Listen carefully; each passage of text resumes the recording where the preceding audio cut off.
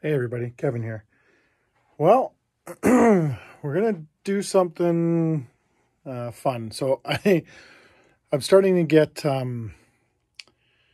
more that I want to get into building stuff and doing different stuff and making stuff look different from everything else. So this video is going to be about what I'm about to do to that.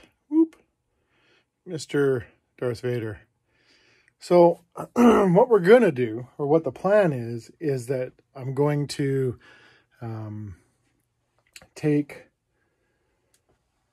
all of this brick, or it's not brick, but dots out. I picked up a whole bunch of translucent red.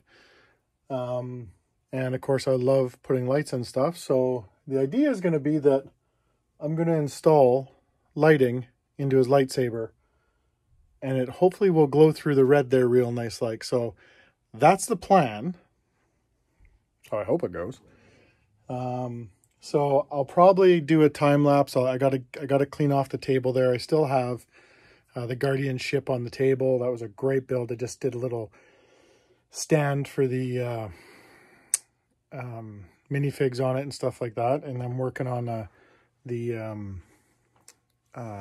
whatchamacallit, the nameplate, or a UACS plate for it. So we'll get that. I'll just put it off on the table on the side, and then I'll get this pulled down off the wall here and get it onto the building area and start popping off those dots and see where we get to. Kind of excited for this, actually.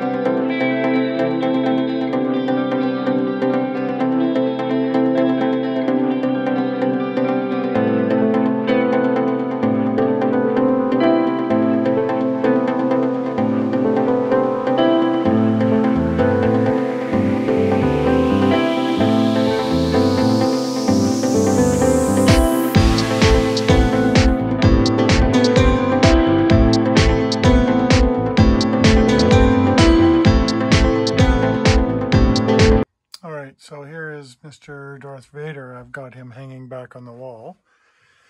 And as you can see, I've taken out the white and the yellow when I traded or changed it with transparent red.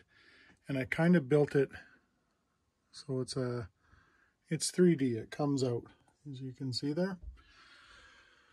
So if we stand back a little bit, and let's check it out, see what it looks like.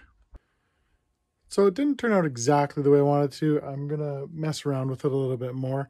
It is just a single white LED strip, or sorry, red LED strip that's running underneath the transparency. Now, I kind of actually like the way the lightsaber looks now as opposed to the way it did. It did look great before because it looks like it was glowing or whatever, but when it's lit up, that's what we got. So not too bad. We'll check it out from a little bit of distance. Gives it a little bit different perspective, but yeah, I kind of dig it. And I have it on a little remote control, so I can turn it on and off whenever I want. So pretty cool. So there's kind of what I did.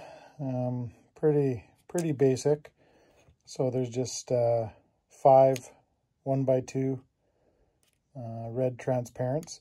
The LED strip runs right down in the center of that, so that just holds it down. And then I just went off the dots on the side. I ran another channel up there, and yeah, this just basically goes down, so it gives you the look of a 3D lightsaber. And then yeah, the light in the middle lights it up pretty good. I'm going to try to find a little bit different light, almost like a rope light, if you will, that'll be round, and then it can go up the center of that. I can make this a little bit bigger or what have you, but for now, I think it'll do. So this is just a quick little look at goofing around a little bit. I might put lights down in here too. Yeah. But gives it a little bit different look, and yeah, not too bad to do. So it's pretty quick and easy. It only took me about, I don't know, half an hour, 45 minutes to pop out all the dots, and then build all that with the red 1x2s. And then, like I said, even when you turn this thing off, it doesn't look terrible. You can still see the red lightsaber in there, and it has a 3D look to it. It has a raised element to it. So, yeah, it's kind of neat. So, if you like what you saw, if you like what you saw, please like, subscribe, and we'll see you again real soon. Thanks. Stay safe.